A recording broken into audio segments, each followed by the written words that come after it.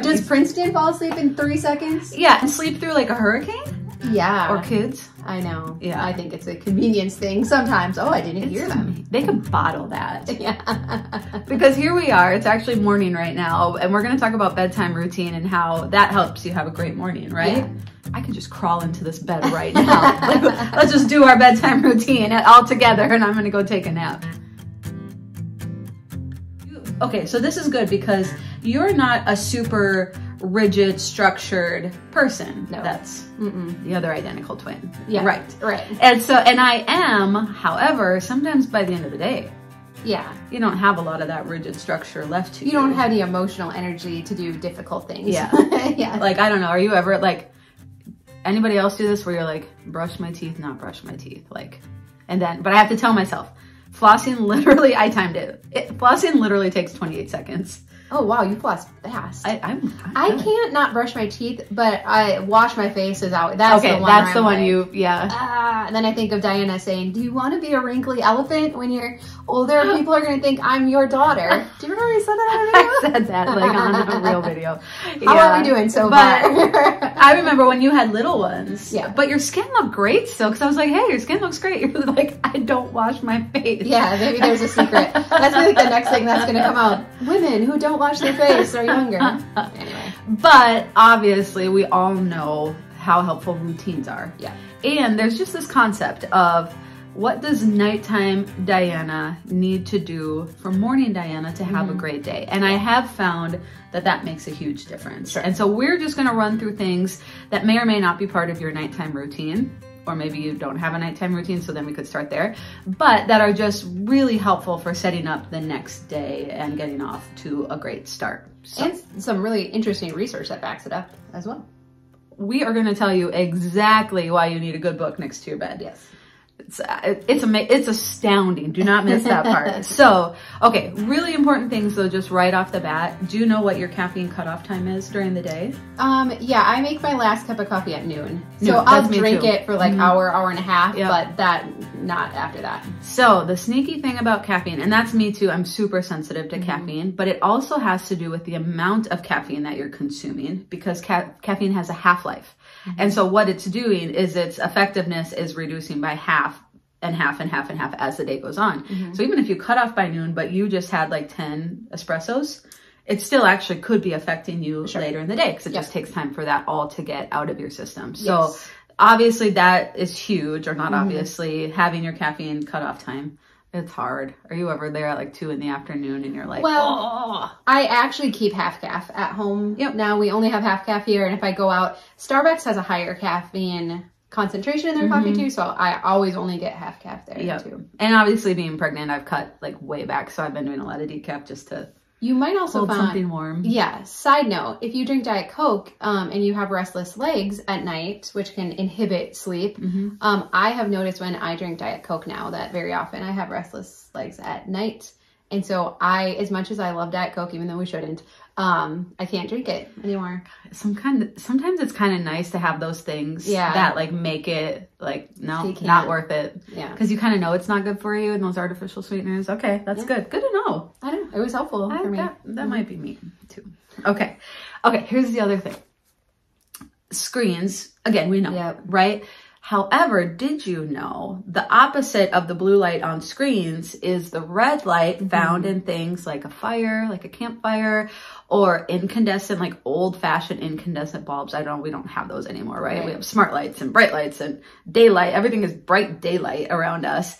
But when you sit in front of a fireplace, is there anything more relaxing? And that's because it's triggering to your body the melatonin response. And so we have to get off our phones. Again, I think we all know that. And then sit in front of, or in the evening, if you just want to light a few candles for your family, doesn't that also just kind of sound like nice and soothing? Like, okay, guys, we're getting ready for bed. Yeah, that's actually a Hygge principle, though, and so it makes sense why they light tons of candles. But again, same thing. I'm so grateful we have a gas fireplace, and so that's been part of my new routine, is sitting in front of that at night after we put the kids down. It's awesome. And did you know, though, getting outside during the day, also important. The sun produces melatonin on your skin too. we always think about the vitamin D, but it's huge melatonin production when you're outside. So even getting outside for like 15 minutes makes a huge difference too, because I don't have a fireplace. So now let's talk about reading fiction, and then we're going to put all this together into a routine that we all can do. A master routine.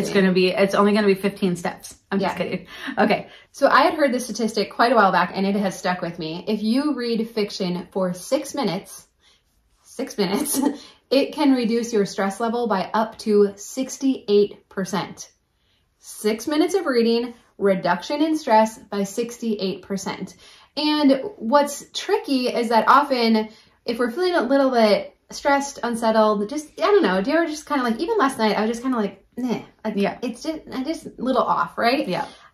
My first thought wasn't, Dawn, grab your fiction book. It's going to reduce your stress. I wanted to scroll in front of the fire. I wanted to scroll Instagram, right? And I know I'm not going to feel better, but yet I don't know. I was like looking for some human connection or something. Yeah. And so I was looking up this study again because I wanted to make sure I was sharing accurate information. And it said that when we are scrolling, it's keeping our brain on alert because we are changing from information to information, from post to post. And that actually keeps our brain in this state of alertness, which is also where anxiety lies. We know this, right? We get off Instagram or Facebook, we don't feel any better. In fact, sometimes, I don't know, I generally feel a little bit worse. So this has been huge for me. I really try not to go on social media before bedtime. And I have been reading, and it makes a huge difference in being able to fall asleep.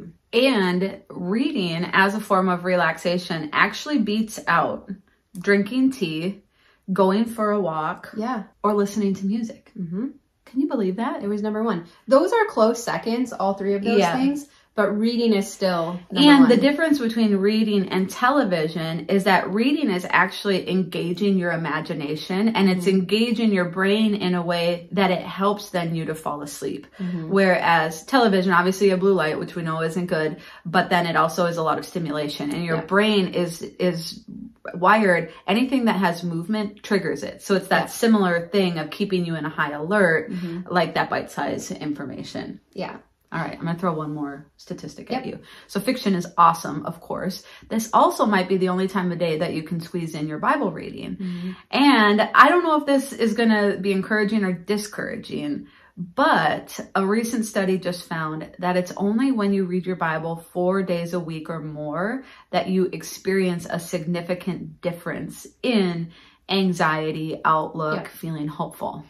I was a little discouraged by that. I wanted to see just a nice like upward trend where like, you know what, even if you got 1 day in, you know what, you're going to feel a little better about life. And then if you get 2, you're going to feel a little bit better about your relationships. And 3, you're going to have a little more faith in God. And then 4, but it's actually like this. It's like, sorry, not much happening. Okay. But you know, you're trying, good for you. And then like the increase though is off the charts of anxiety reduction, feeling hopeful, being filled with faith.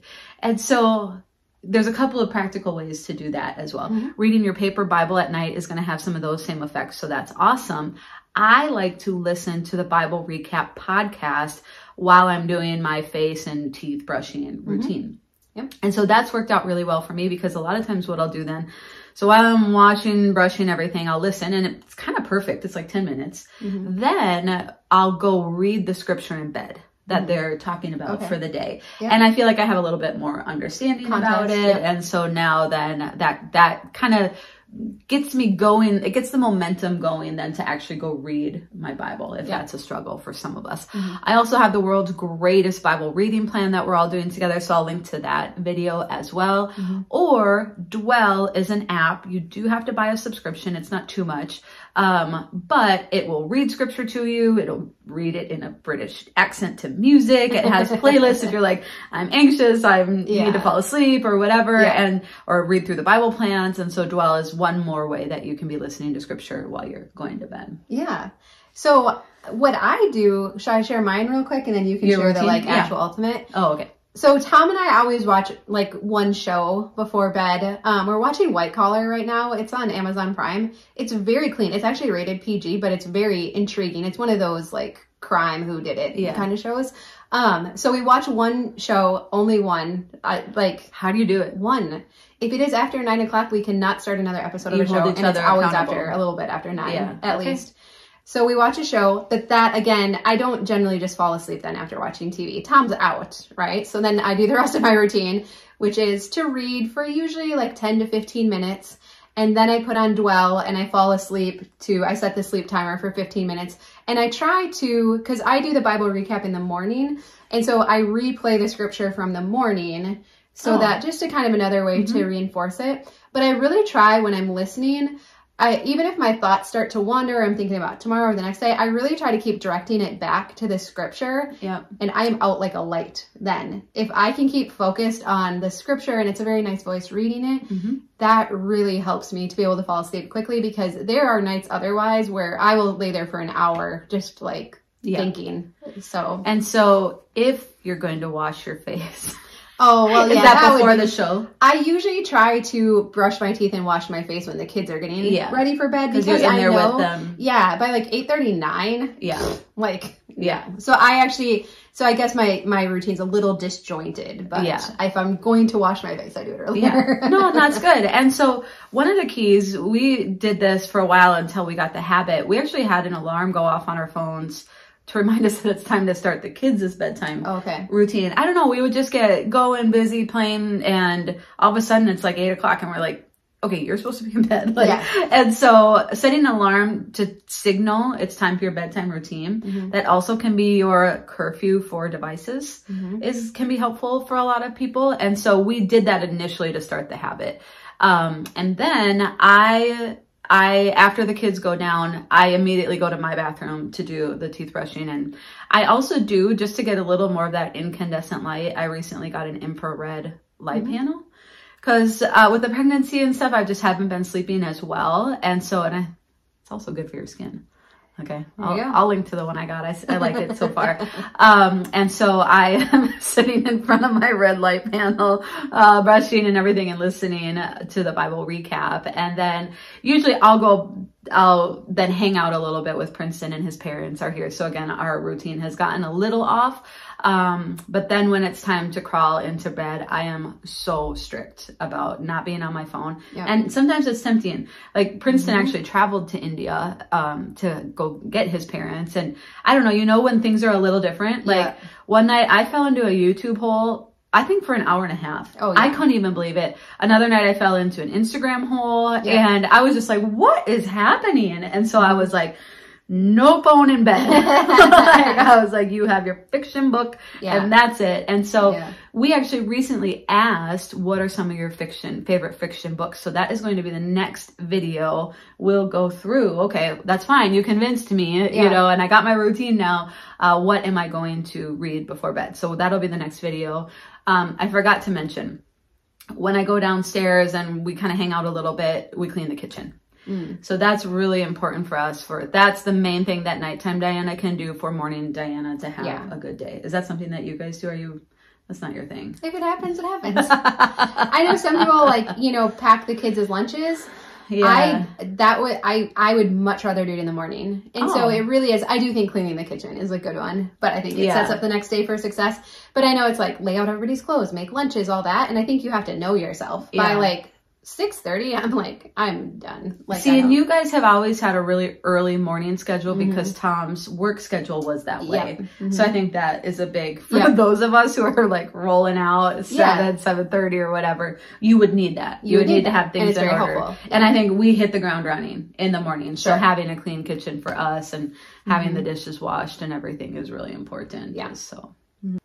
But I've really found, just for myself lately, I'm really trying to start and end the day with scripture, because I don't know. I don't know that anything's changed in the world. I've just lately found it a little bit harder to stay steady.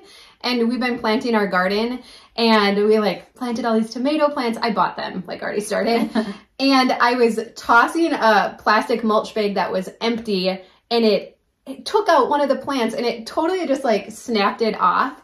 And I just let it lay there. I was like, I'll come back and get it later. Well, the next morning I came out and it is just laying there all shriveled. And I'm like, it's been like 12 hours since I accidentally snapped it off and it's already lost all of its life, you know?